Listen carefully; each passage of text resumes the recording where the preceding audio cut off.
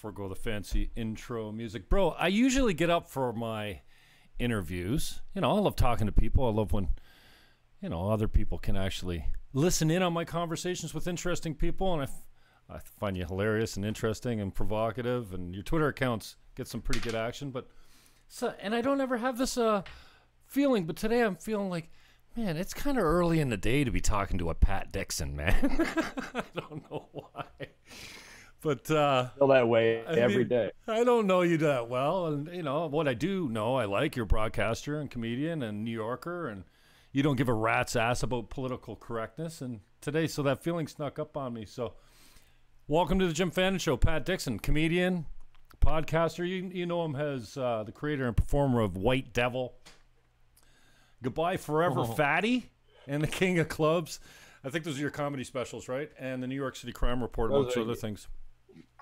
Yeah, sure. Yeah. Goodbye Forever Fatty. It seems like a lot of people latched onto that title. That was an album. I think it was like 2000. I don't know, whatever. But yeah, it's to me, you know, it was just one of the jokes. And you know, there you have it. You know, Goodbye Forever Fatty. You ever heard that joke? No. You have now. Yeah, you basically get it. I'll drop it in later. Okay. Everybody will love it.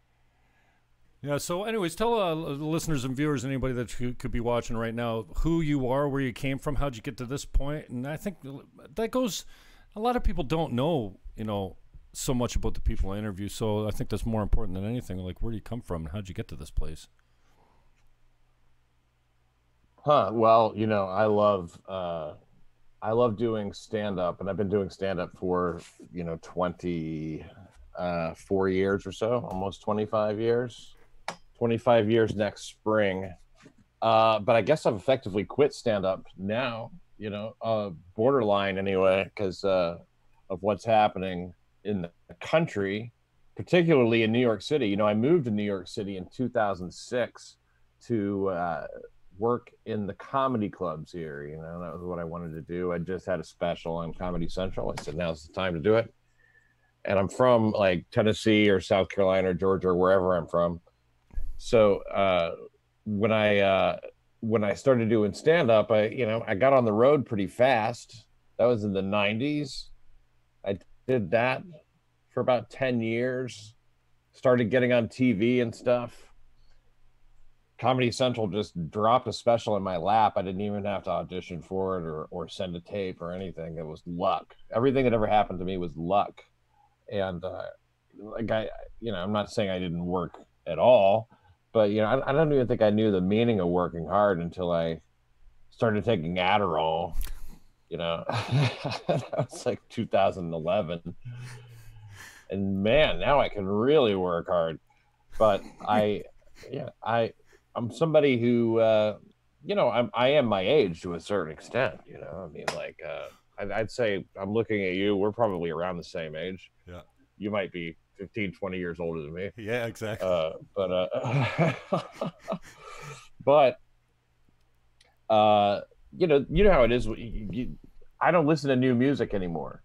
You know what I mean? Like, if I do hear it and like it, you know, it's usually from 2012 or something. You know, I'm like, wow, who's this?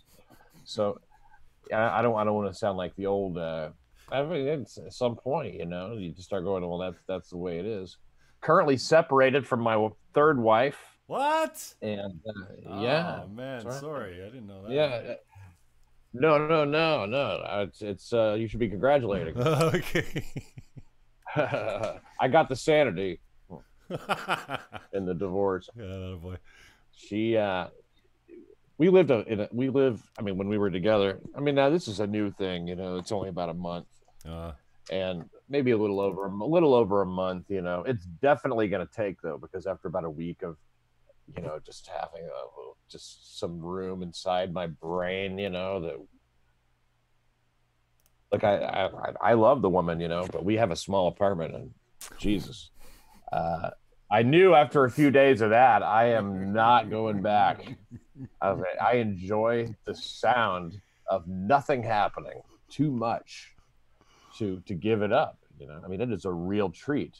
It's it gets to be rare, you know, when you have a wife who's depressed and you live in a small place, you know, it's like it really does lower the what would you call it?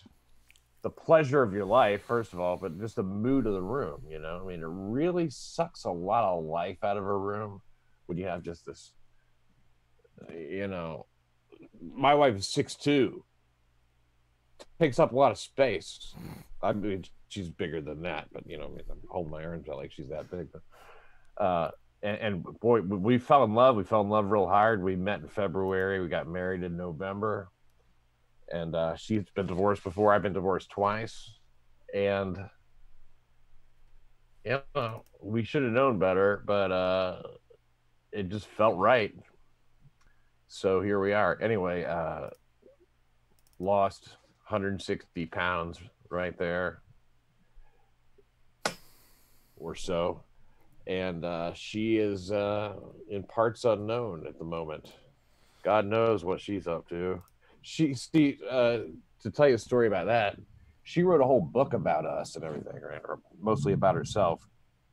And she talks about meeting me and the way, you know, we got together and everything, and what, you know, she goes into some detail about the sex and everything, and about, you know, the whole book is fairly saucy, you know. It's got one of those devil's three ways in it or something, you know. I never really cared about her past. I figured, you know, you get to be 40, 41, 42, 45 years old, however the whole, you know, you fucked a few people, you know what I mean? It's a fact. So, and especially, you know, she's a nice looking woman. So she wrote the whole book, and it was very explicit about my politics and stuff like that. So, I mean, it really didn't do her a lot of good in a way, because there's some people who just cannot tolerate a conservative or anybody who's with a conservative. And, you know, look, I never have been incredibly, I mean, I always figured I was sort of a low level sort of a conservative, you know, just like, yeah, right. I mean, people should have guns if they want them, but I don't care, you know, whatever. And if somebody wants to change their gender or their sex, or if they, you know, however you're supposed to say that, but everything sprinted so far to the left that all the, you know, standard conservatives became Nazis. And, you know, I mean, in the eyes of everybody. So everybody figures she's married to a Nazi. I mean, she had a whole career going and everything. You know, the first time I saw her, Jim, was in a place she was doing stand-up, and I was doing stand-up. I just moved to New York, and I swear to God, she was like a statue walking into the room. Like I said, 6'2", but just, you know, that's a couple inches taller than me. I'm 6 feet. So, you know, wow, what is that? Who's that? You know, who's this Amazon?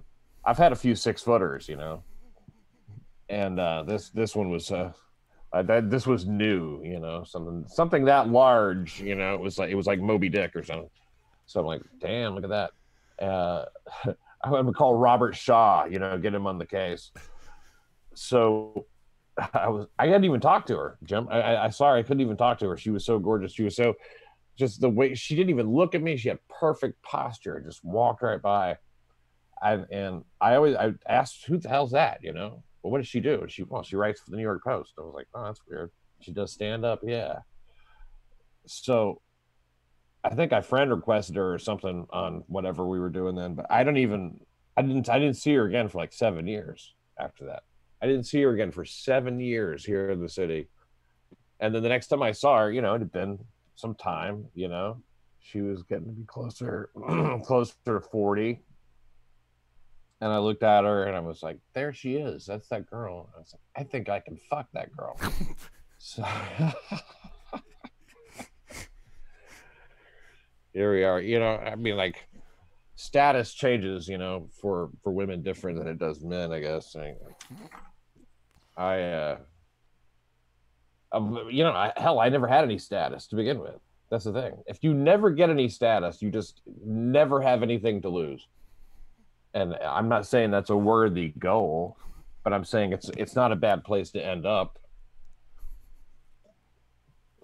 So, I mean, even, I I mean, like financially, like I'm not a rich guy, which I'm stunned that I'm sitting here in a Manhattan apartment. It doesn't make any sense at all. Doesn't make any sense. Yeah, that can't be That I'm cheap. sitting here and I don't have, you know, no, not at all. And I don't have it. I don't have like a job. I haven't had a job. Like a job. I'll never work another job. I don't care what I'll do anything rather than that. It's the worst thing in life. And if you have something you love to do and that's your job, that's great.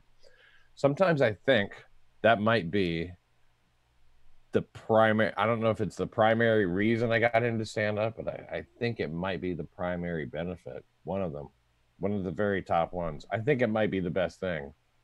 You set your own hours all the time. And then, you know, when you stop working the road so much, you get that travel out of the way. Oh, I hear myself. That's weird.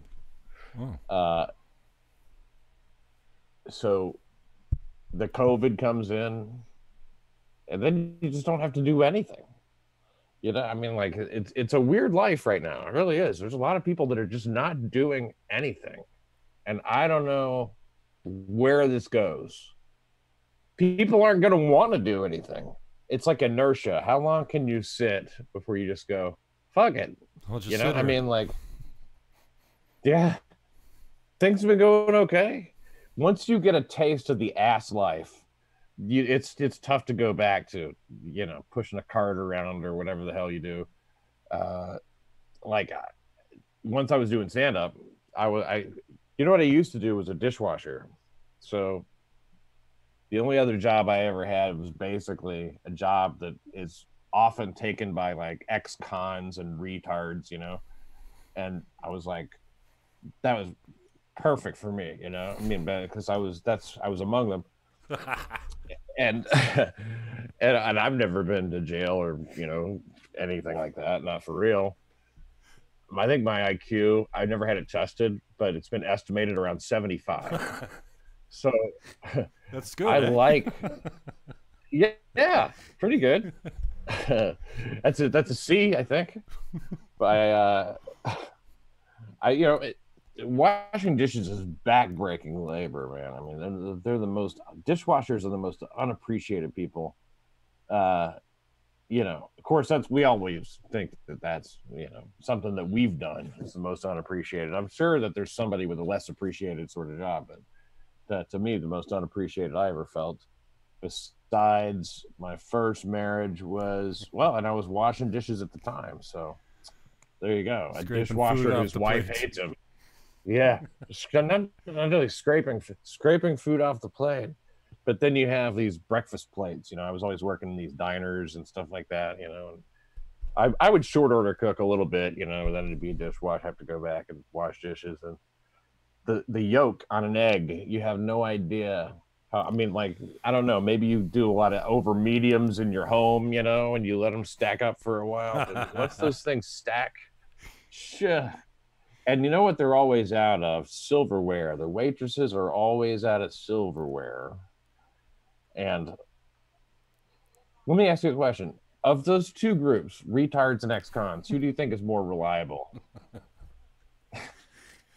Retards. Yeah, you think. Far more reliable. They have a better attitude. By far. I mean, you know, like, you know how it is when somebody's been to jail and you're working with them, they sort of want to know, like, you know, what's the angle here and stuff like that. You know, they're trying to, I'm like, there is not an angle, man. There is, those are the dishes, that's the silverware, you know, and then they go, oh, okay. And they, you know, they're always like disappearing for a little while. And then eventually they don't show up. I mean, you just look, I don't mean to characterize all ex-convicts the same way. I mean, like, I'm sure some of them are great people. I'm sure many of them are great people. I think once you do your debt to society, you've paid your debt. That's what they asked of you, you know? But I don't know if they should be able to vote or not. I haven't really come to a decision on that. Voting's a privilege, not a right, I think. Like driving. Mm-hmm. And like, you know, whatever, you could put a whole lot of things in that category, I guess. How many positions do you think you're still fluid on, movable on? I mean, I'm a former lefty, so when I came center right, I lost a lot of my friends and stuff like that, and they all, call me names and whatnot, and I realized it was just my political leaning that ruined the friendship. But I feel like my positions are more cemented than they've ever been. I feel the exact same way, Jim. And I look, I mean, there's that old saying about everybody's a liberal when they're young, and there's some truth to that, because you want to talk about politics when you're 17, 18, 19, 20, in your 20s, but you don't know anything really. And that is a very easy sort of a point of view, because it makes all your decisions for you. You just look for whatever's racist in something, and you look for whatever helps the poor people the most. You know what I mean? It's like, it's a very, nowadays it's even easier than ever. They tell you exactly not only what to think, but what to say, how to behave, how you're supposed to feel. They're very prescriptive about it. I think, if you're in the conservative, if you're not with that, you might as well consider yourself conservative, because they consider you a Nazi, a Klansman, a white supremacist, and everything. Just because you're not that.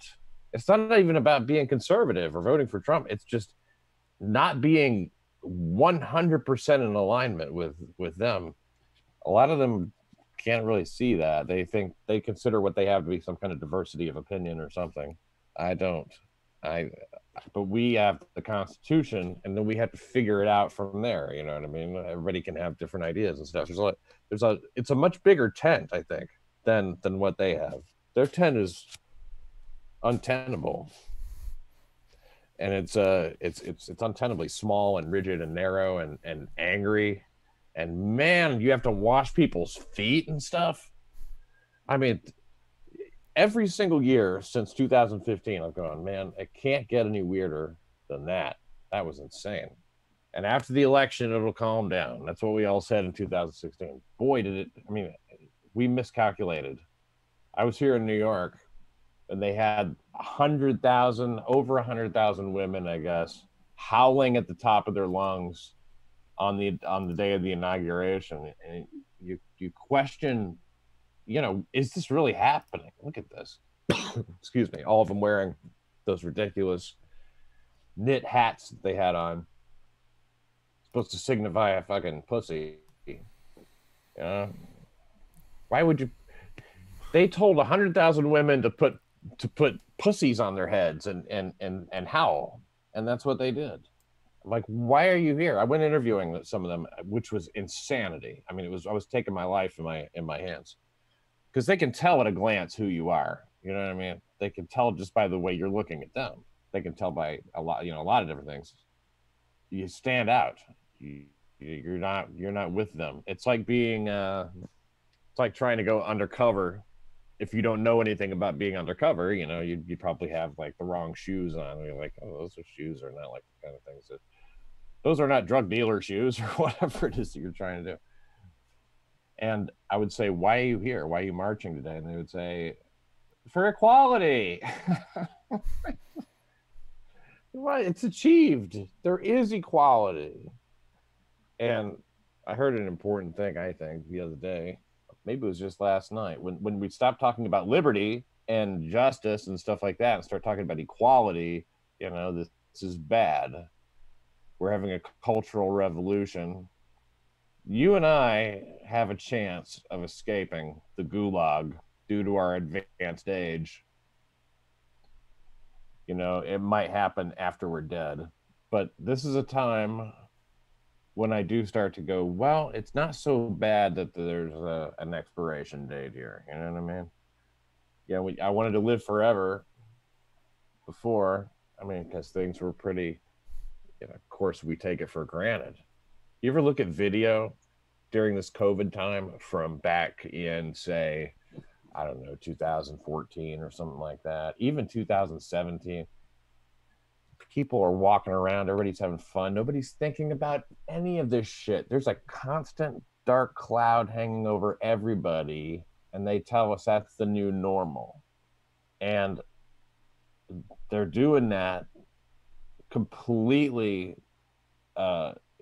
unjustified and unconstitutionally. They told us here in New York that we can't protest. You can't assemble and protest because it's not safe. But then Black Lives Matter does it, and they're like, that's great. Good for you guys. It's been it's 4 centuries now. It's been millennia. Let me You've help been you oppressed paint the mural for on the millions sidewalk of here. years. Yeah. Yeah, they did. Yeah. De Blasio. And What de a- what a Blasio, joke, man, yeah. yeah, he's kind of like I when he got elected, I didn't really have my political convictions were not especially strong. I knew this was a liberal place. I knew not to bring my gun, which I had this nice 357, kind of like one of those, like nickel plated or like silver colored at least, kind of just a big nice gun, and left that with my brother, because I didn't want to get involved with having it up here. And I get caught with a gun, I'll do a couple of years. You know what I mean? It's a revolving door up here, crime wise, but it's not all enforced quite the same way. It's not enforced the same way amongst everybody, which I guess you can never really fully expect that, because judges' situations are different. But he got elected. I thought, well, okay. Well, who did he beat? Joe Lhota was the guy that ran against him, the guy from the MTA. Joe Lhota is probably a great guy, a likable guy, not a great candidate. He had sort of a very almost undetectable, so undetectable that I might have been dreaming it up, but I thought I heard kind of a speech impediment, and he wasn't really, to Blasio's like 7'1" or something. He's this big tall guy. I think he's 6'6" or something. And he looks like the mayor. When you look at him, you're like, oh, that looks like the mayor. Anthony Weiner screwed up with that chick in Indiana, whose name escapes me right now, which is weird. I've interviewed that woman. She Sydney Leathers. She was the one who blew his chances. Sydney Leathers. Oof. This kind of like, typical, like what you'd imagine from Indiana, not supermodel thin. Looks like she had biscuits today. And I like that kind of thing, because like I'm from the rest of the country, where all the people are, and not where all these. You look around New York City and the kind of people that are here electing these. That's one thing I don't appreciate with it. Well, hey, you elected this guy, you deserve him. Come on, man, give me a break. You cannot beat a Democrat incumbent. What am I supposed? You want me to run? I mean, how are we supposed to defeat that? The people who elect him, they don't mind him so much. They don't care if everybody's getting shot. Shootings are up, 200%. They didn't care. Nobody minds. He's set up checkpoints now just by decree. So we have these checkpoints all around the city. Wow. Armed. Jeez. Military style. Yeah, it's and they're afraid like, about Trump coming in and quelling violence in states that are being overtaken by Black Lives Matter or Antifa. I didn't understand it all, and thank God for Trump. I mean, I never thought of the man one way or another, but since he's been in, I'm a 10-time candidate up here, mostly for the Green Party, so I'm a recovering lefty. And I'd never looked at American politics. So if nothing else, I can say, and I think Trump's done this for many people that never were political. I've been political my whole life. I just took the federal, provincial, and regional here in Canada, and I still can't look away. I'm obsessed with it. And now I feel like I've grown up so much because I didn't see the bias of CNN. Well, maybe it wasn't there 10 years ago when I used to watch it. I didn't see the 24/7 Trump commercial of just Orange Man bad. And I find him hilarious. I think he's the most entertaining. I love his lack of political correctness. I like his leadership. I've got Justin Trudeau up here. He's a cuck, for lack of a better term. No leadership, just written his father's name because his father was prime minister. And I can't look away now. And now I'm more educated about cages and illegal immigration and almost all the topics that are huge in the States now. I'm way more tuned in and educated on. So it hasn't been a bad thing for me. It has been for my, how people see me. I almost weekly get the Dear John letter on my Facebook wall. You used to be so intelligent, and what happened to you? Well, my politics changed. That's all that ever happened. Like, you're so complimentary on the way out. I'm intelligent, I'm funny and witty. What I'm not now? I'm not singing from your songbook. So, the tolerant left is unbelievable. And you say, how do you beat a Democrat? And I don't know how these people, like the Squad and the de Blasios and the Cuomos, how any, I guess you got liberals electing them in states and cities like New York City, where maybe you're allowed to get a transient population. And it blows my mind. But then I have to remember that, we're born this way. Like, I think there's fewer people like me that go from left to right than actually are born that way with their mentality. Like, their personality types, and just stay like that forever. But it's, I don't know where we go from here. It kind of leaves you kind of hopeless feeling, but I appreciate your humor, especially like this, like I'm making the t-shirt, and it just says, we've been duped, and I feel like I've been coming around on, I think I'm seeing the light, because at first I didn't really give a shit or care to even know what the hell Colin Kaepernick was kneeling for. But then when I found out that Black Lives Matter is based on a lie, and now they're a terror group. Now I'm bummed that so many people are taken in by the mainstream media, and Trump's this, because I heard nothing but sound clips from CNN.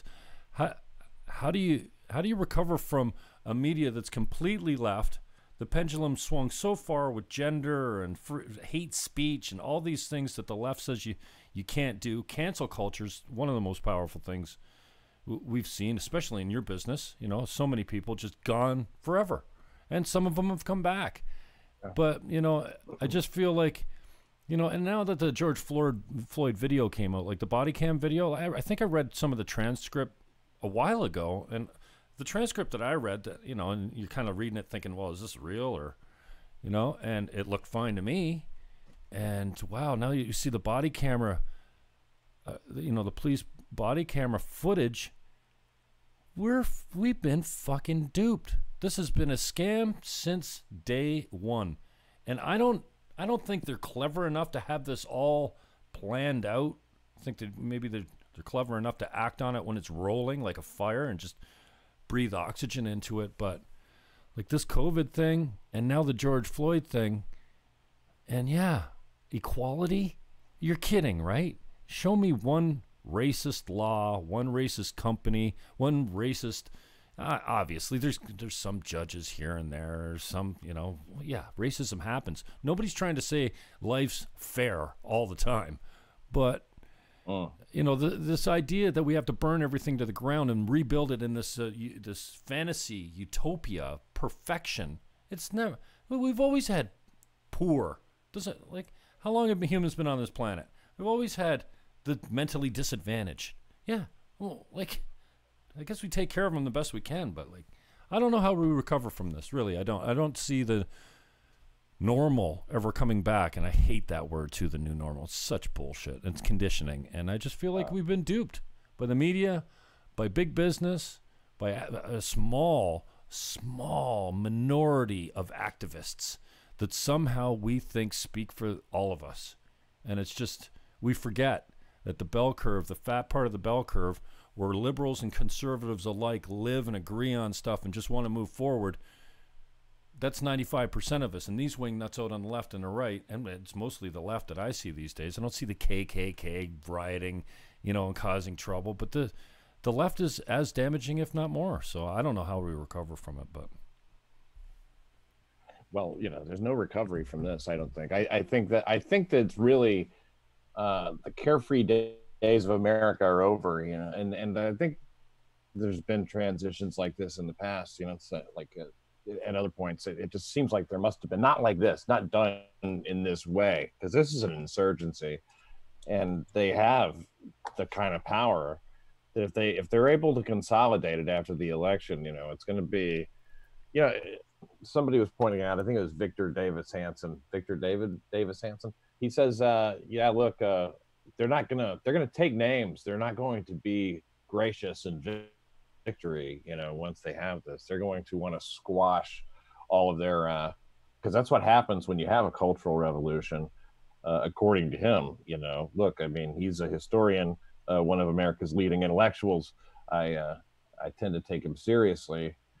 They used to take mentally deficient people and just conk them on the head with a rock and throw them in the river. We live in humane times. Oh, we've never been more tolerant, and that's what I don't get about the left. They're screaming about equality and all. I don't. Let's look at the reasons, though. Let's look at the reasons behind it, though. You have a couple of different. You have these aging baby boomers who are in love with their past, the 60s. And even if they weren't there, they were like, maybe they dovetailed, like sort of right along it, and they have this sense of purpose now, that they can go, wow, this is just like that. It's like, wow, we still don't have equality. And it's because they blow up incidents, through the use of, selective video to make things seem as if they're one way, and I mean, they've out and out lied, as Michael Brown's friend did, and as others have. The media is expert at not telling the whole story. I mean, they have a way. The New York Daily News is the best for victim porn. I talk about this on New York City Crime Report all the time. They need a good guy and a bad guy, to give the story some dramatic heft. And they'll go to great lengths to make sure that you know how to identify which one, the one who is the victim was always merely doing something, merely flicked a cigarette in their direction or something. They don't like any shades of gray. They don't go into victims' criminal records all that much.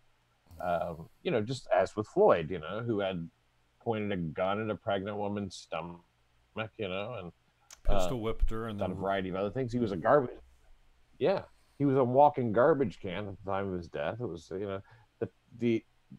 the autopsy that the family did was done without consideration of any toxicology results. So that just was not part of it, for them, due to the I guess the timely manner in which they ordered it done. I don't know how many, because the thing about the baby boomers I was talking about is they like to identify with this youthful part of it too. Now, the youthful part's always going to be there, and now they're more radical than ever. You have a generation of young people who are kind of unmoored. They don't get married and have jobs and have kids and work a career like sort of like everything that came before. They have to figure it out. There's not those kind of jobs anymore. A lot of those jobs left between 2008 and 2016. The middle class disappeared or, shrunk, and didn't have the kind of representative power, and a lot of people moved to cities, and cities keep growing. Well, not cities, just they're horrible places to be sometimes. A lot of them are really dangerous. Look at, Chicago, even Portland. It's funny to me in Portland. Portland, Oregon is like the whitest place on earth, and they're up there talking to the country about racism. Give me a break. I mean, you feel guilty, because they think of they're seeing something different. They don't see, to me, it has nothing to do with race. And that's an important thing to remember. None of this stuff has anything to do with race. It's driven by that. It's all about race in a sense, but in the end, it's about power. And the way to leverage power here in the United States of America is through race. And that's due to people's fear. Fear of being called a racist is a very, obviously a really powerful fear. I think that you have these companies, then they have a financial motive not to do that.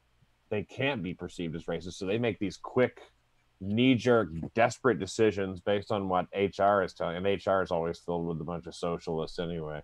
Show me one conservative person in HR anywhere. You know, I mean, like that's going to be a pretty poorly equipped HR. You're going to get sued a lot. You know. Point being, though, those are powerful people. You know, and people in powerful positions, they do these things. Keith Ellison, you know, he's supposed to be in law enforcement. He's the attorney general. He's in law enforcement.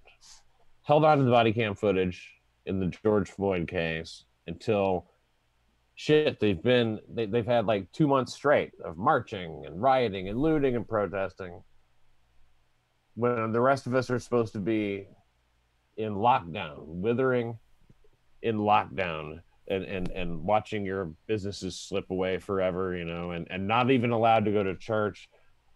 If you look at the Bill of Rights, I mean, it's kind of tough to see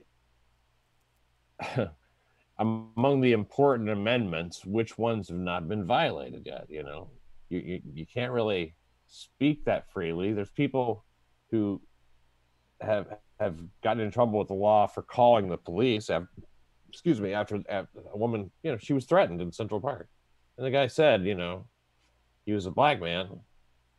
There was a dispute over a dog. It doesn't really matter. Point is, she's not able, you know, calling the police is dangerous now for you if you're wrong. Like, you have to like be right about something. When you used to be like, if you see something, say something. Remember that? They want you to report it. If you see something that's weird, let the cops know. Now they're like, if you let the cops know, you're basically sentencing that black man to death. The statistics don't back that narrative. None of them do. And people just don't care, because belief is stronger than intellect, and they have a belief. And if you get them started young, the more time that goes by, say you become a liberal, you're thinking liberally, you know, when you're 18. If you get to be 30, I mean, you associate that so much with your personality. I'm not a racist because this is how I feel. This is what I support. And then I think it's really tough to get that person off of that. I mean, like, I've known some people, they've come out at various points. I know one woman, I'm in comedy. She was a comedy manager, and she was an SJW. She still uses that term. The ideology is there, and so in service of that ideology, I mean, she's kind of one of the people who sort of brought it into comedy. But when she saw violence coming from the left onto the right, that was what turned her. You know, she saw the violence. She's like, there's just no justification for that, and that began the process. And everybody has their moment. I know another girl recently, just since COVID, she started to kind of like pay attention, because, you know, she was watching the press conferences when Trump was doing those every day, which they really wised up and got him off TV real quick. His approval ratings were going up. People were believing him. We can't have people believing the fucking president. I mean, it's amazing how things have changed since we were kids, talking about the cherry tree and George Washington and Columbus and all that shit. Everybody was fine, you know. I mean, those days are certainly over. And now they're probably, instead of history, they're teaching like white fragility, you know, and you know, gender studies and whatnot. So when she saw the difference in what Trump actually said, she never even bothered to listen to him. None of them do. They don't listen to Trump. They don't even listen to him. They just wait to have it described to them, and then they know. And, you know, everybody does a certain amount of that. When she saw the difference in what was described on television, you know, afterwards on CNN, and what she read, and then seeing him actually, no, that's not what he said. That's not what he meant. That's not what he was driving at, you know. Because as conservatives, we take him seriously but not literally, and they take him literally but not seriously. And you know, that it's ridiculous to see some of the things that get counted as lies in the Washington Post. You know, we've added up, I think, they're probably up to 100,000 lies by now, you know, that he's told, because it's shit that's opinion. They took, they took him off Facebook and Twitter because he said that like well, kids are like, you know, geez, I mean, they're almost immune to it, you know. Obviously that's an exaggeration, but no, that's misinformation. People might go to school if you say that. And the whole drinking School's bleach or injecting yourself with bleach. And that's why yes. my Twitter profile says reluctant Trump fan, because why? You people have made me defend this man. Like, he doesn't need me to defend him, but you're just constantly right. Yeah, you're parroting back to me clips taken out of context. You know, there was fine people on both sides. He was talking about the debate of taking down the statues. Like, it had nothing. He wasn't, you know, praising the white supremacists. Like, I remember that. Unbelievable. And you're talking about in Charlottesville. Yeah. They did the same thing to the Proud Boys as well. They see these guys who, you know, McInnes makes a drinking club that's hilarious. Their theme song is the Aladdin Proud of Your Boy. Like, it's a joke from the beginning, from the top to the bottom. It's a complete joke. And, you know, a functioning boozing club for men. And this stuff is serious, because do you want to press charges? Fuck you, pig. So nobody's there to press charges, but the DNC and Blasio and Cuomo or whoever it is, these guys are doing, there's 4 of them doing hard time, 4 years hard time. And like, you thinking, well, dude, there's 2, the other 2 didn't, but there's 2 that are doing 4 years. Right. But still, you're right. That's ridiculous. That was a nothing thing. You know what they charge him with? Attempted assault. For having a work boot on or something? Attempted assault. For attempted assault, because there was no victim. It was assault with a weapon, and they said that their work boots were weapons. Because they had steel toes. They could not have it. It couldn't be assault because there was no victim. So therefore, since there's no victim, they had to charge him with attempted assault, which has a maximum of, like, you know, they have some pretty long sentences built in there. You know, could have been 7 years, 9 years, maybe, I don't know. But like, it's just absolutely. I mean, think about that. Doing hard time in jail for attempting to assault Antifa when they came and vandalized the Republican Club the whole week before. When they broke the locks on the door, they broke the alarm system or whatever. They broke windows. They spray painted stuff. They were lined up, you know, en masse out there waiting for them to come out. They were there for shit. And you're telling me there can't be, like, when I saw I went to the press conference after that Corey Johnson, you know, was running, I guess. Corey Johnson's the speaker of the city council here, and you know, he doesn't know his ass, you know, from his belly button, and he's just a moron. He's just a gay moron, you know. None, you know, those things are mutually separate. There's no connection between him being gay and a moron. You have to a lot of gay people are real smart, now. But he is a gay moron. Yeah, exactly. Even, boy, I'd hate to be taken out of context. The thing is, though, man, I don't even know why I bother, because if they want me, they can at any time. They're going to be able to find plenty. You know, I would be the most easy person. You know, the thing is, I think if you go that way from the beginning, you just have to not pretend to be an upstanding citizen at any point. Everybody should at least once a day say something that is just completely cancelable, you know, something that is just, it could get you totally in trouble. You know, I mean, something really bad, like, I'm not so sure COVID's all that serious of an illness. Yeah. Something really, you know, outrageous. Maybe kids should go to school. Radical. Yeah, really outside the bounds of, girls like can't that, become you know? boys. Yeah, there's 2 genders. What? Oh my fucking God. White supremacy does not rule everything. Okay, that's it. I mean, their philosophy is that white supremacy rules everything, and the people who jump onto it from the center, who don't really quite believe it, but they're just chicken shit. Those are some of the people that I like the least. And it's also the people who don't. You know why you lose friends? It's not because you're a white supremacist. It's because that by losing you, that makes them better. And what's the point of being them if they can't be better? So that's why you get the Dear John letters on the way out, and it's like, oh, you used to be I'm breaking up with you. Because you're a piece of Yeah, shit. they could just avoid your Facebook page, right? They or could just unfriend not me. listen I'll to- never even know.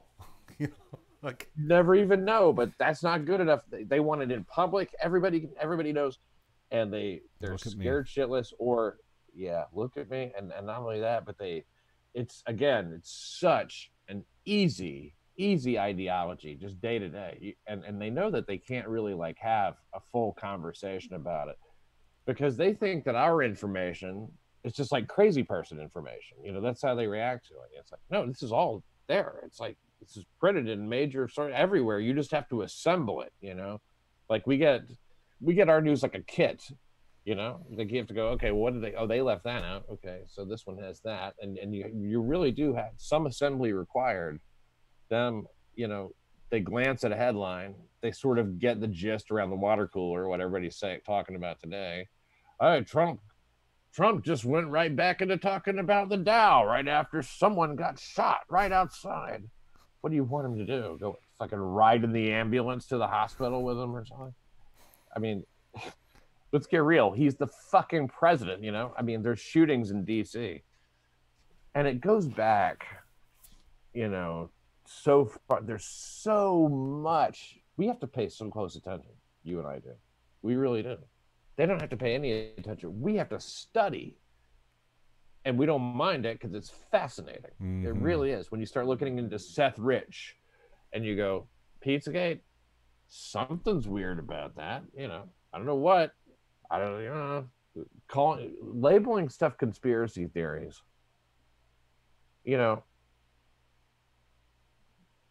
That only became a bad thing when it seemed like a lot of them were turning out to be right. That's when it became this like, man, do not. Conspiracy theories, violent hate.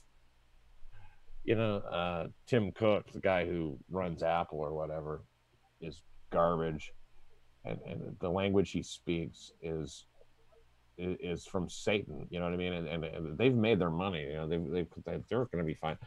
They're just trying to steer everybody in a direction. These businesses who go along with all this BLM stuff,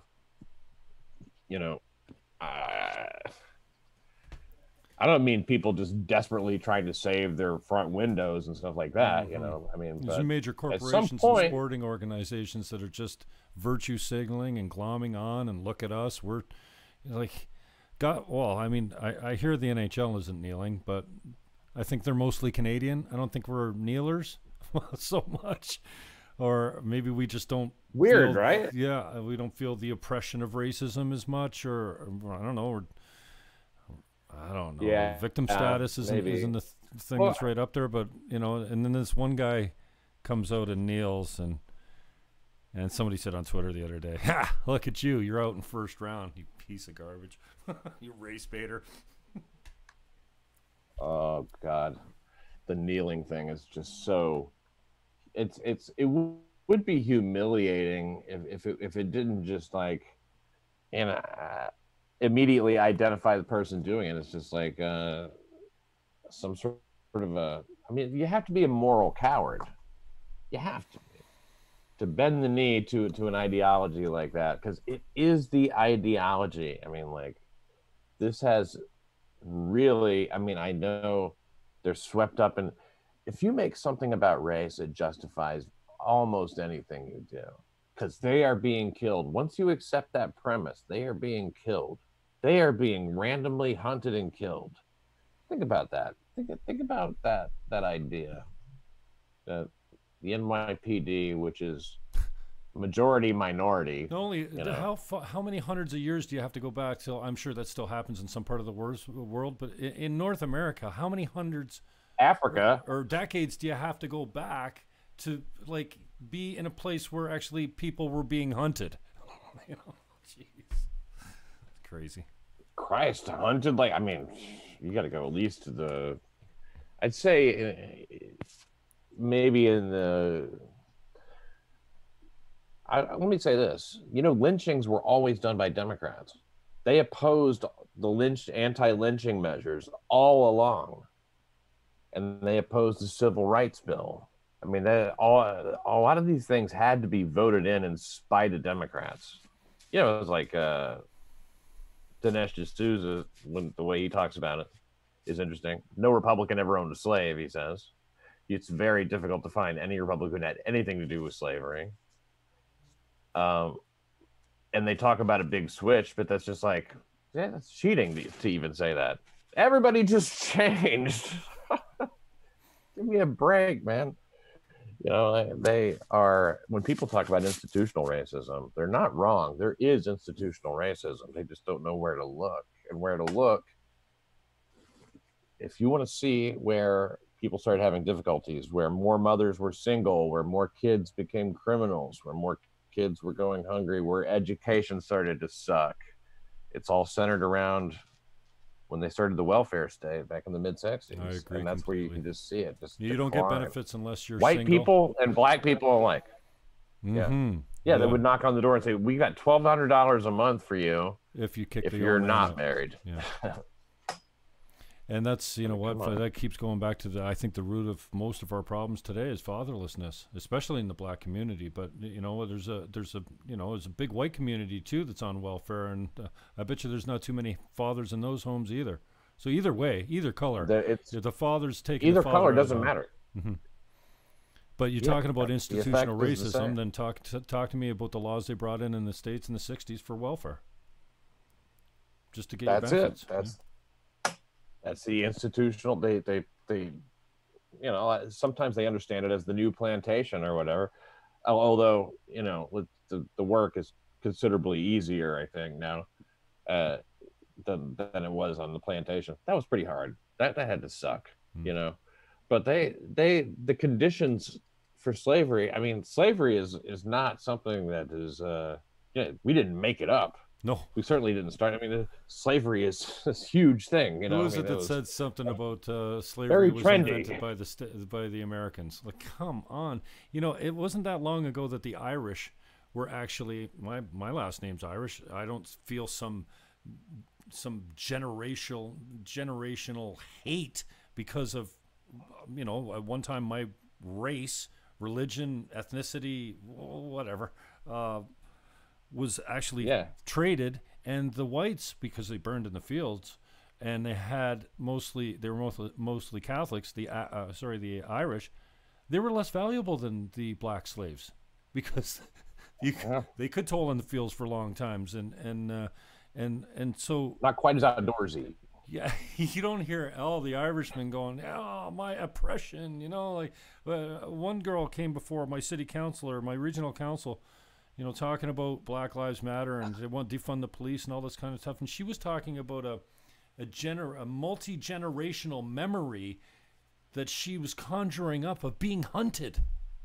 I'm like, are you crazy? Like, does this actually exist in human beings that 3 generations later you remember your ancestors being hung or hunted or sold as slaves? He knows it'll fly. Wow. Amazing. Yeah, that's ridiculous. What do you? It's combining all kinds of pseudoscience. You know, that not only pseudoscience, but just straight up quackery and you know, ESP and shit like that. And you know, drumming up your past lives and shit. Everybody thinks they did something important or interesting. Hardly anybody does, bitch. You know what I mean? Like everybody. If you were anybody in the past, it was something boring. Nobody was hunting you. That's the conditions for slavery coming at that particular slave trade. You know, these kings in Africa or whatever, they weren't even kings. I mean, they might have been some sort of kings, but they're more like what we think of now as warlords. And they were always fighting the other warlords. And so they needed money. They needed weapons. They needed something of value. And they had something of value, you know, slaves. So they actually would conscript slaves by accusing them of a crime and just sentencing them to slavery. It was a sentence, slavery was, you know, at the time. And as they needed more and more weapons, which would come to them from, I guess, you know, white Europeans or whatever, Americans, well, you know, they started, the criteria expanded for what you might get sentenced to slavery for, you know, to say the least. It was, you know, this was a cooperative thing amongst, you know, white and black people. You can't really fully, I mean, it's sort of like, the Swedish model of prostitution. You know, they want to blame it all on the guy. Well, hell, if the whore wasn't there, I wouldn't be buying pussy, right? I mean, you have to like, there has to be some responsibility. They're not all sex trafficked. Now, in this case, you know, I mean, like, so if somebody wasn't selling a slave, then you can't buy a slave. I mean, you think about drug dealers; they always want the dealers. They don't necessarily want the users. So, whoever has the slave would be more equivalent to the drug user, and who's selling the slave would be more equivalent to the dealer. But then a lot of times you just be buying them to sell them again anyway. So a lot of these guys are middlemen, probably. And New York City, huge spot for the slave trade. There's no pride in being like from the north or anything like that. Where exactly in Canada are you? I'm on the south shore of Lake Ontario, down the street from Niagara Falls, and across the lake from Toronto. So I'm about an hour from Toronto.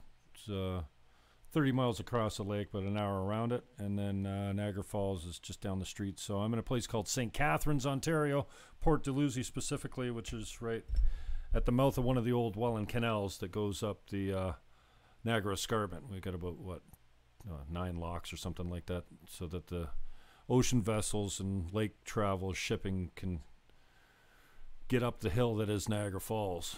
So, that's where I'm Jim, at. Pretty, you don't have to draw me a map. I'm not on my way. It's a pretty white community. I grew up in the North End. I had one black kid in my whole school the whole time, and we were the greatest of friends, and that's fine. But I didn't grow up in a culture of, I look at some of my American friends, and they come by their racism pretty honestly. Yeah, I say racism, meaning you have the same experience over and over and over and over and over with the same people, the same ethnic group. What, you're not going to get some preconditioned reaction to when you bump up against them? And I think we come from a long, this is kind of what Trump's brought out for me too, is can we just start every conversation by going, you know what, I'm a little racist, just like you are, because we come from a long lives of it. It's hard. The best work. Racism, the best racism. It's the finest racism like no one's ever seen. You know what I mean? But we've come a long way. It's difficult to be tolerant and loving of someone that's done wrong to you, or it's done wrong to a race of people that's done wrong over and over and over. And this idea that, this is the best of times right now. Yeah, they're not perfect. This is the best of times. They're not perfect. We're getting better. We're more tolerant than we've ever been. But the racism that we came from, you talk about a biological memory. I think there's something really inherently intolerant and racist about, when we didn't live in caves for long, but before, industrial age, whatever, when we bumped them, when we lived in tribes that spoke different languages and different colors from different parts of the world, when we bumped up against each other, we did not have a party. We did not say, come on over for dinner and sex. Let's make some babies, we tried to annihilate them. We tried to kill them, erase them from the planet.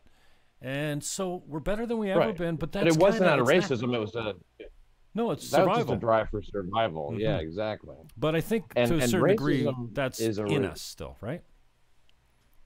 I don't know. I mean, I think that we can accept that a certain amount of racism is always going to be in the world. It's saying, sure. Well, you can't get rid of hate. Right. You can't get rid of adultery. Poverty. Sin is sin. Bad thoughts are bad thoughts.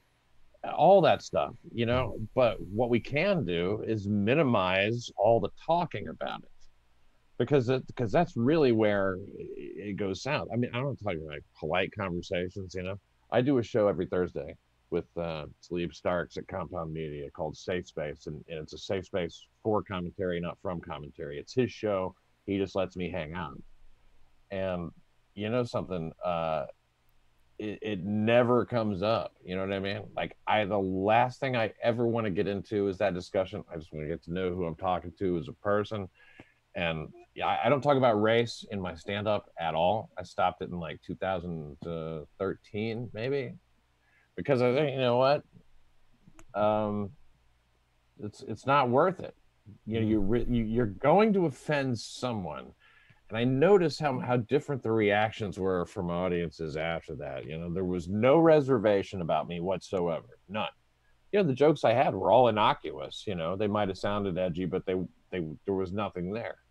You know, race is not really, it's not really something I need to be talking about. I was just going to make a punchline out of it anyway. I can make a punchline out of all kinds of shit. And I think that talking about it all the time, warring about it all the time is like a big problem. And also the way it's presented, the media, look, the whole thing is whipped up. There was no racial tension to speak of at various points. I mean, I can remember when I don't know, it just seemed like it was just kind of cool. You could say what you wanted. Everybody said what they wanted. Everybody accepted that we are who we are. And they sort of started exploiting any kind of a little thread that they could get. Excuse me. I think it's fascinating though the way Democrats are so racist that they will tell all the black people that George Floyd is you know, a criminal, that you're all criminals. And this is how they treat black people because this is how they've treated some black criminals. I don't think that that's true. I do not believe that to be true.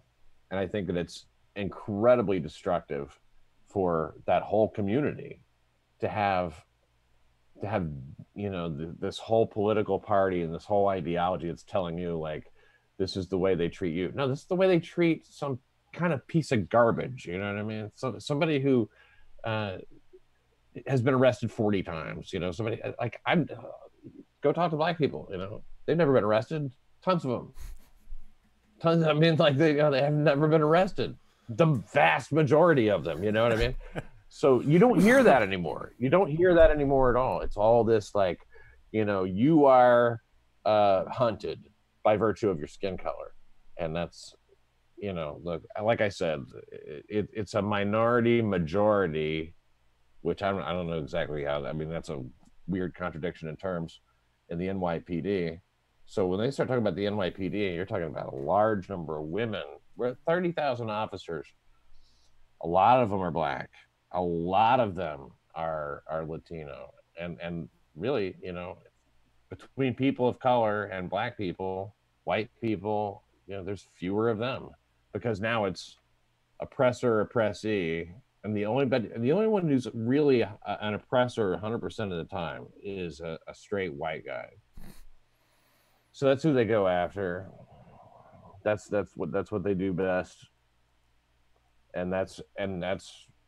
I mean, like, look, if people don't figure it out and start to realize that, like, no, there's something at stake here. When I talk to people now and they say, well, I mean, like one side says one thing and one side says another. I mean, how can you ever really? I'm like, no. You understand. Do you want to be told to sit in your house and wear a mask forever?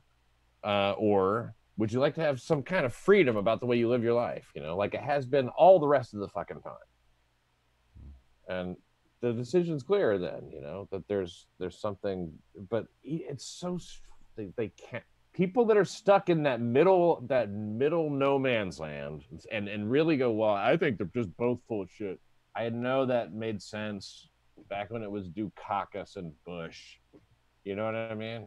Back in the day, it probably made sense but it's not like that anymore. You know, there's a good guy and a bad guy now, and if you're not willing to wear the black hat and ride it all the way down, you better get out of that one because they're going to eat you sooner or later.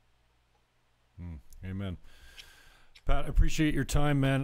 Just on the way out, how can people find you? Where's your shows at? And why should I? When do we wait, Jim? When do we start recording? I mean, are we gonna just getting?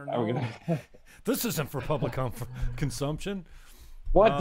Why should I give the show? Yeah. Why should I give Compound Media any money? Gavin McInnes got my first subscription. The first time I thought, you know what, I'm going to pay for something. I find him wildly hilarious. I just love his. He's great. I love everything about the man, and you know, I've become a pretty regular caller on his show, and he's helped me really hone some good comedy bits. I'm no stand-up guy, but I'm funny, and I'm a little bit of a storyteller, so he's really helped me there. But so the $10 a month, I find, you know, it doesn't hurt at all because he just entertains me quite a lot. And you know, money well spent. Yeah, Crowder helped me on my red pilling journey quite a bit. Even listening to Shapiro a little bit here and there. I'm not such a, you know, Tim Pool is kind of where I get a lot of my stuff now. But you only got to listen to about a minute of Tim Pool stuff to get the whole drift of his 20-minute video. But tell me a little bit about the talent. True. He's going to repeat himself the whole time. Yeah, it's very difficult. I love it. It's a difficult situation. But yeah, tell me about it. Look, you know what, man? I don't know. You know. Yeah, milk toast fence sitter, but you guys got quite the lineup. I'm not all that familiar with Cumia, but I have seen some of his stuff. But and then I thought you were TBA. Was you got a show called TBA on Tuesday at noon? You did something, didn't you? TBD Mondays at 12:30. Okay, TBD. You were so close on any of those facts, but like it's myself and Garrett Andritz, and that show's really getting to be fun. Good. We talk about whatever comes to mind, but we plan it out to some degree. We do a top 6 list. It'll be something like anything is interesting when you look into it. You know what I mean? The history of the apple is interesting when you look into it. I'm not saying we spend every episode talking about the history of the apple, but you know, it's just like a randomized show. Crime Report is a show that I do at 7:30s on Thursday, every single week. That's a show that I've been doing on an audio podcast now for since 2011. So that's yours. That's independent as far as broadcasting goes. That's independent. Okay. Yeah, I couldn't give that up. Yeah, and it's people can find that on iTunes, and they can find it at crimereport.nyc. I've got some great, some fun merch and stuff. But lately, I don't know what it is. I've been getting lucky with some interviews. I've got Michael O'Keefe, who is the guy who shot the drug dealer that kicked off the Washington Heights riots of 1992. Very interesting guy. And I've got another retired cop the week before him. So in the next 2 weeks, I'm talking to a couple of NYPD heavyweights. And if you like hearing, cops talk about being cops, what it's like, what it was like, and compare and contrast, Ralph Friedman has been a frequent guest. He's the most decorated NYPD detective of all time in the NYPD. And, his book, Street Warrior, he's talking about being in the Fort Apache, in the 70s and 80s. And just, it's like you had to have a machete and just chop through this jungle of crime and filth. He made like hundreds of off-duty arrests. I mean, like it was a really hard time. We could be going back to it, but New York City Crime Report, that's my main show. And it is, becoming a lot more, and has become a lot more cop centric over the years, cop friendly, I should say. Look, I don't like to be political with everything. A lot of times I'm just covering crimes, but crime, I mean, let's face it, they've politicized everything. They try to take the fun out of everything by making you make a political decision about everything all the time. So look, I consider my point of view to be common sense and reality, and like, let's not pretend to be offended by shit we're not offended by. People talk about these stories about people throwing their babies off the roofs and shit like that. You make a little joke about that at the water cooler, it's fine, but like, people like true crime, but they like it like Nancy Grace style. Like, can you believe what he did to her? That kind of shit. This is jokes, You do a good Nancy. A very light look. It's pretty good, Nancy Grace. Yeah. Not just a little bit well, there, we're man. From You're similar. pretty good. We have similar backgrounds. No. Yeah, there you go. No, but Jim, I appreciate the opportunity to sit here and just talk your fucking ear off. What am I going to do next week when you're not around? Good times, man. I'm always around. Always got time for you, my brother. This is like a therapy session, for God's sake. Also, thank you so much. It's my pleasure. I appreciate it. Who's your homies? Who do you still hang around with that hasn't completely abandoned you yet? I guess you're friendly with Gavin McInnes still, but what about the cultural misappropriation of your name by Ryan Katsu Rivera? What's this whole shit? Asian Pat Dixon. That's offensive even to a white guy like me. What the fuck? Well, I dubbed him that. Because, well, the way I found, look, that guy is one of the most talented and likable people. I mean, like there's nothing holding that guy back. He has, I mean, he's got a crazy ethnic mix, half Puerto Rican, half Japanese. So I mean, like he can make jokes about all kinds of shit. He's into sneakers, you know, so he's kind of got that. Oh, the sneaker sales! But I never see enough of the sneaker salesman on Gavin's show. Brilliant. Ridiculous. So Ryan, the way he was nobody, he was living upstate, and he tweeted. So he was a fan of Compound. He's been a big fan of Anthony Cumia for years and years and years. Big fan of O&A and all that stuff. And those guys are. I mean, look, Anthony is about the funniest guy I've ever met. And ever watched. He's just he's a legend, you know what I mean? So you just watch him, like he's a fun hang and a great boss. So yeah, I'm sorry to go into so much detail about this. Ryan tweeted an impression of me. He was doing an impression of me, and I said, you should come do that on the show. Well, he did. He never left. Oh. And you know, he just kept hanging around. And then I'll tell you about you know where the appropriation comes in? Gavin McInnes. All of a sudden, he's on Gavin's show doing Asian Gavin. Oh, I'm like, hold on a second, classic. Kind of my bit. I find the guy, bring him in. You stole my Jap. You know what I mean? He stole my. Can't do that. You know. Ryan's a good friend, and like he's one of the best friends I have on this earth, and so talented, and I mean, like. Sounds weird to say it when a guy's in his 30s. He's got a big, bright future ahead of him. But I mean, shit, I think he can still do anything he wants. I told him the other day via DM. I'm just like, dude, your comedic timing is just unsurpassed lately. Just his reactions. You know, Gavin sets him up pretty well. I don't know what he did the other day. He was just looking down and he was pretending. It was beautiful. But he's really come into his own there. I was a little worried. You know. Well, I think it's got to be some of it being an act as far as the like Gavin yells at him. Yeah, the abusive nature of Gavin's way with them, and you know, one time I don't know, he went after him and he's like, yeah, that'd be the last day, you know, and then they were kind of, oh yeah, and I'm like, oh God, it was so cringe, but he's really coming. The impressions are unbelievable, and his timing has really come down. But I don't have to be worried about him, right? He's not in a bad place with Gavin beating on him all the time. No. He's not going anywhere. Because I was saying, if anything, at first, he's due for a raise. Yeah, when they were, you know, I'm like, oh, this looks like the narcissistic personality, you know, the guy that it's never his fault type of thing. And then one of my friends that I met through Gavin, the show anyway, said, you know, if anyone's a narcissistic personality type, it's Gavin. He's gaslighting that kid all the time. And so I've had a shift on him, but he's really, you know, when you're hosting a show, I can say, as you know, you host a show.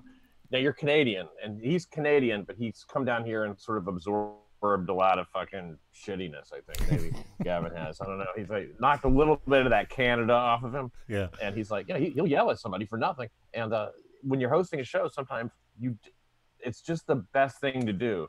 You can't be, you know, Gavin is very smart, and he doesn't want to look ineffectual. Like, do you have that? Well, and sit there like so you have to yell. He did the same thing with Ben. You remember Ben Ratner? Before my time. Ben Ratner was so bad. Yeah, that's why he started Proud Boys, because Ben Ratner was a virgin, and he would go see. He was into Aladdin and shit. That's where that whole thing came from. He built it up. I watched it happen. This is a producer at Compound. He was in the booth. I mean, you could call.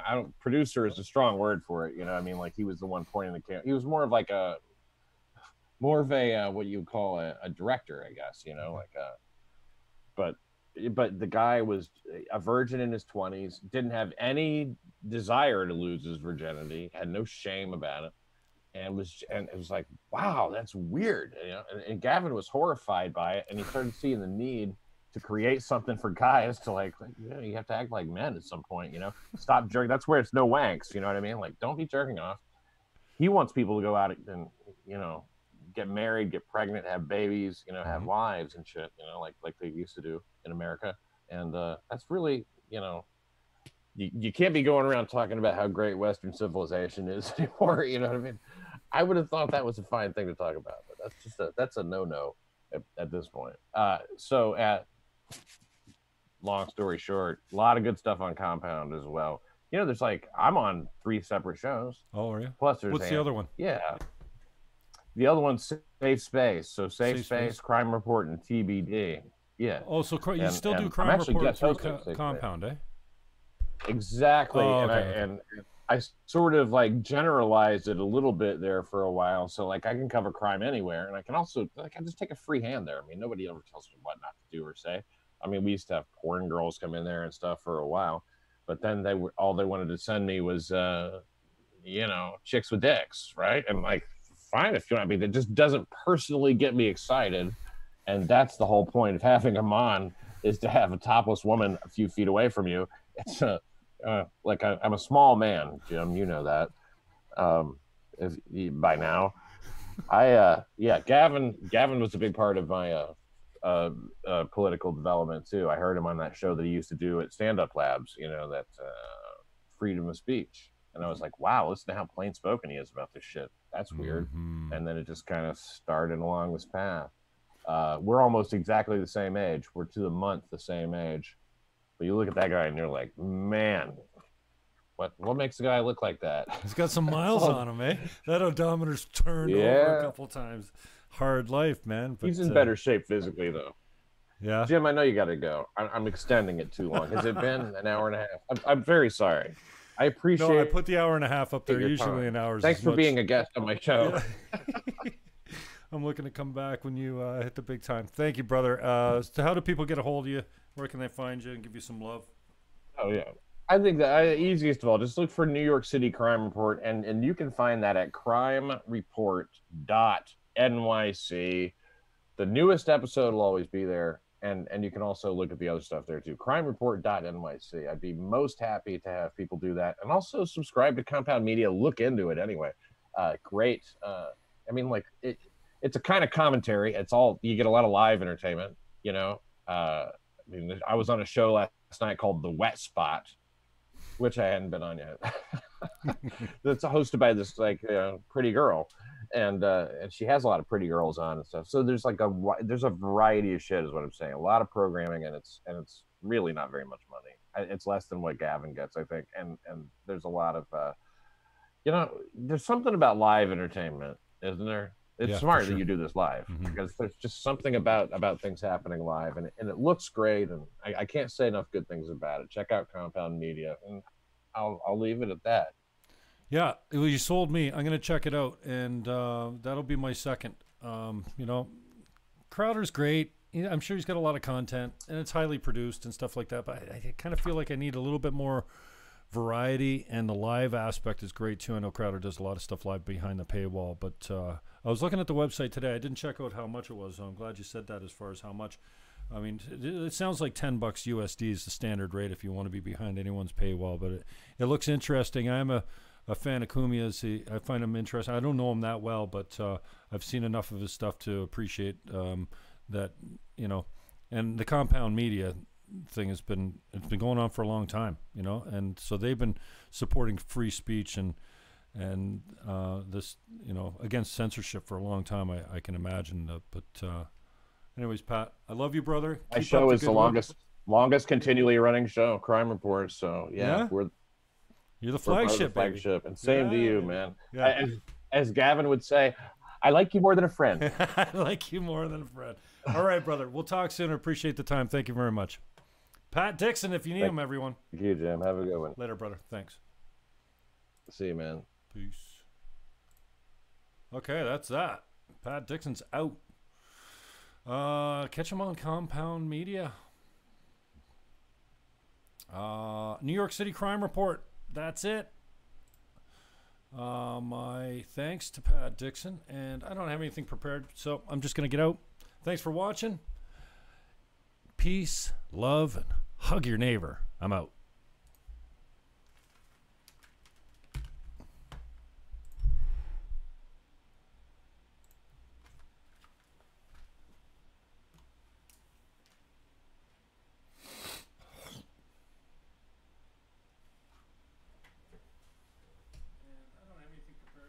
I'm just going to get out.